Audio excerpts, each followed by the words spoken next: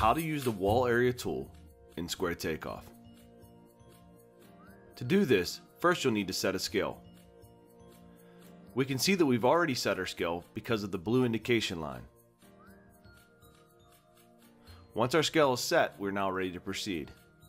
Let's go ahead and start with our linear measurement.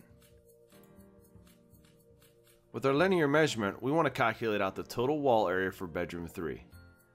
Let's say, for example, we're wanting to calculate out the total wall paint. Let's enter a name.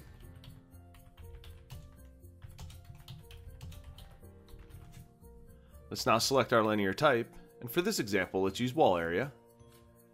Once we select it, it'll ask us for our wall height. It'll also ask us for the number of wall sides that we'd like to calculate. For example, for wall paint, we may only want to calculate one side. If we were calculating drywall, for example, we may want to apply the drywall to both sides of the wall, therefore asking us to enter 2 for the number of wall sides to apply.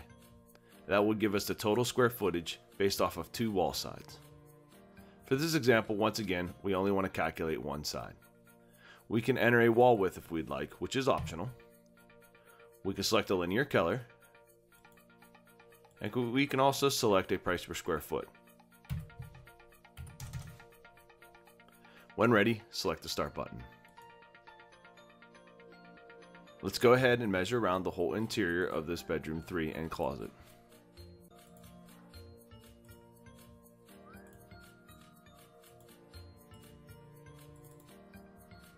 And there we go. We can now hit Stop Takeoff, and we can see that we have a total of 574 square feet. Thank you for watching how to use the wall area tool with Square Takeoff. To learn more or to watch other how-to videos, visit www.squaretakeoff.com for more information.